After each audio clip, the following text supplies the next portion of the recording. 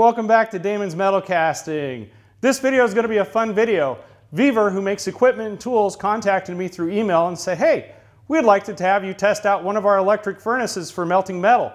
I said, that is absolutely awesome. Go ahead and send it to me. So this is what they sent me. I already unboxed it, so you don't have to see an awkward unboxing.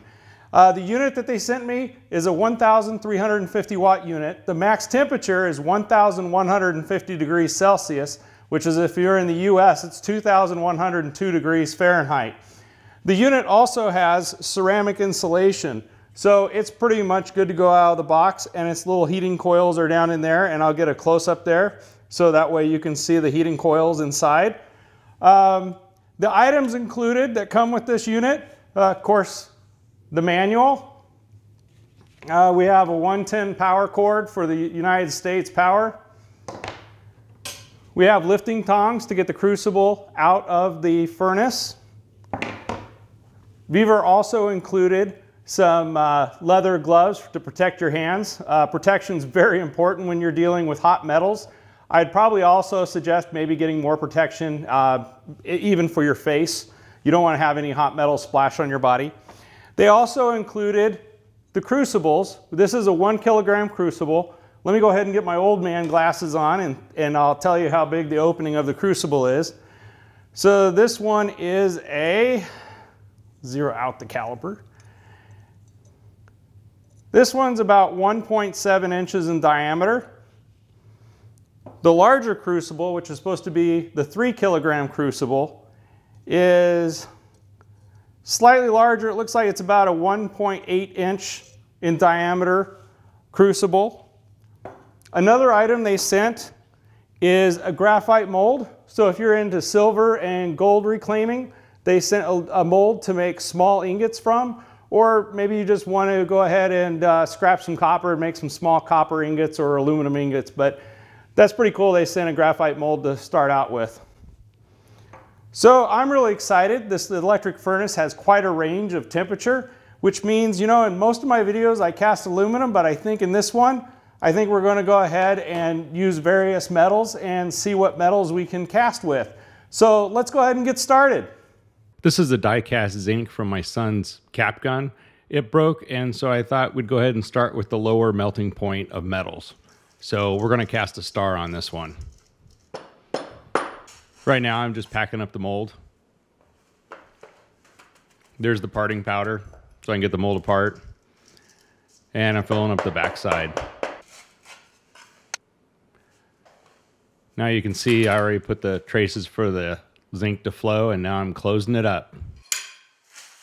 There I am loading the zinc in there. And we're going to go ahead and set the furnace up. And it's all loaded. There's still more zinc I want to load, but this is good enough for now since the crucible's full.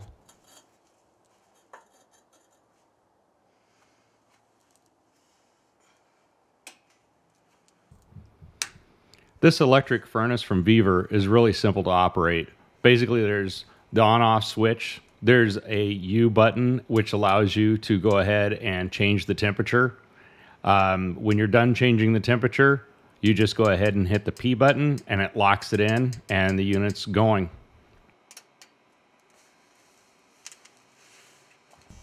So now I'm just adding more die-cast zinc. The humming that you hear is the electric coils that turn on and off to heat the crucible. The die-cast zinc did melt, but it's not very runny, so we're going to head and turn the temperature up so that way it pours a lot easier into the mold and makes a better casting. I believe the temperature that I raised the crucible to is about 500 degrees C. It seemed to have a really good consistency for pouring at that point.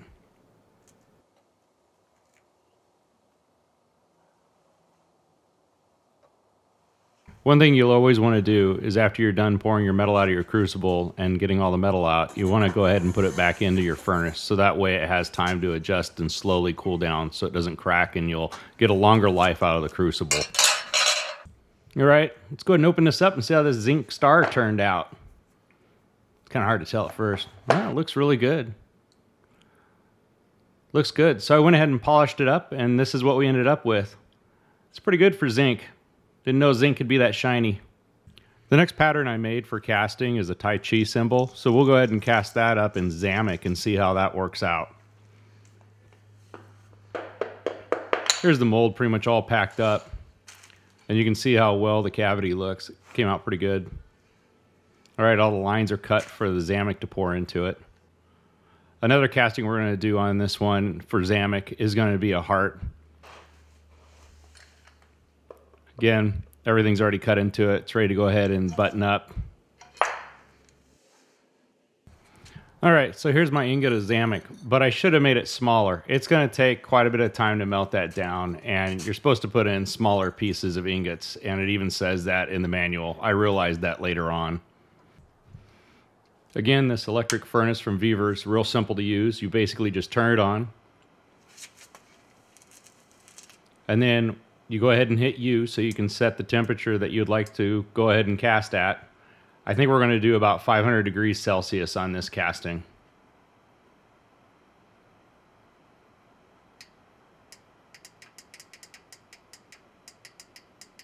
And now we just hit P to lock it in, and here it goes.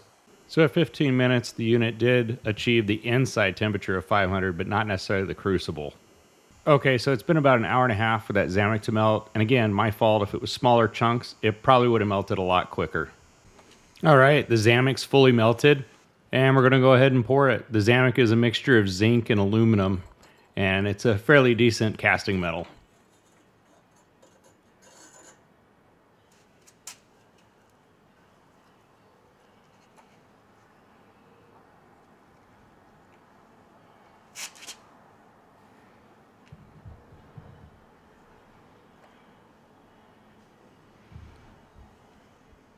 And that crucible made enough for 2 pours of those casting flasks.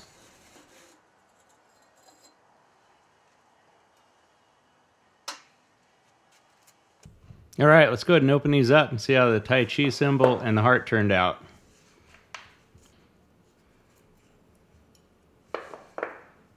Pretty good. Yep, that turned out pretty decent.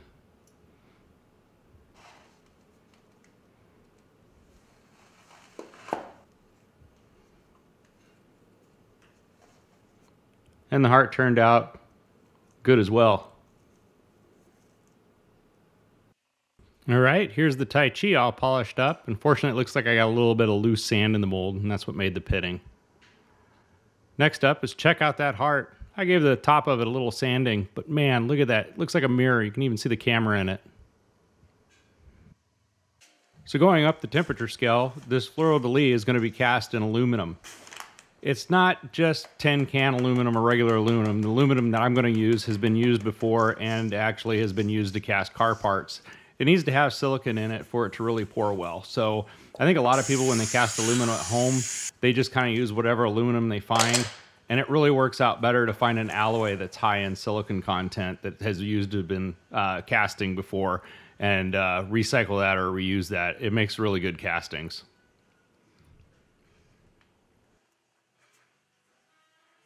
Again, the aluminum I'm putting in the crucible is aluminum alloy that has a high silicon content, and you'll get best results out of that type of aluminum.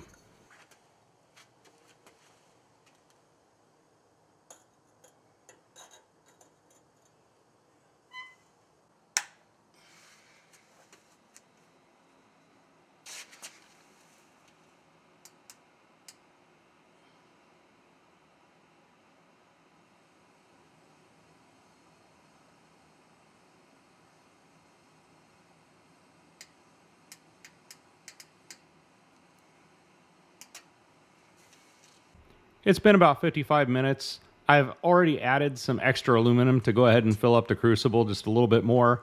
So now we're going to go ahead and get ready to pour. I'm just trying to get a little bit of dross out with a carbon rod.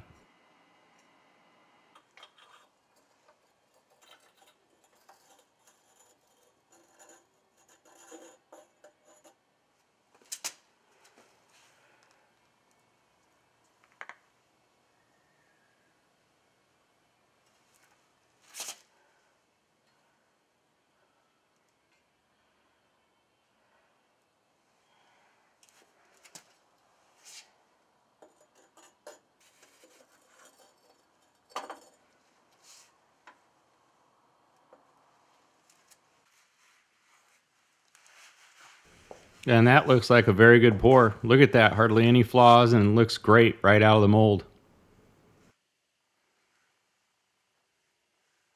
And here is the end result, all polished up. And man, that is a great casting. That turned out good. So this next symbol is a symbol of longevity. I think it would look really neat to be cast in bronze. You can kind of see the paint puckered on it, but I think it'll actually give it some character and kind of make it look a little rustic. So there's the mold cavity. And we'll go ahead and get this buttoned up. Here's the silicon bronze ingots I'm going to use. I cut them down because I learned my lesson from the last time I didn't cut an ingot down. So hopefully these will melt pretty well. I'm going to let the crucible sit at a low temperature for 10 minutes before I ramp it all the way up. After an hour and a half total, the bronze is liquefied inside the crucible, so it's ready to pour.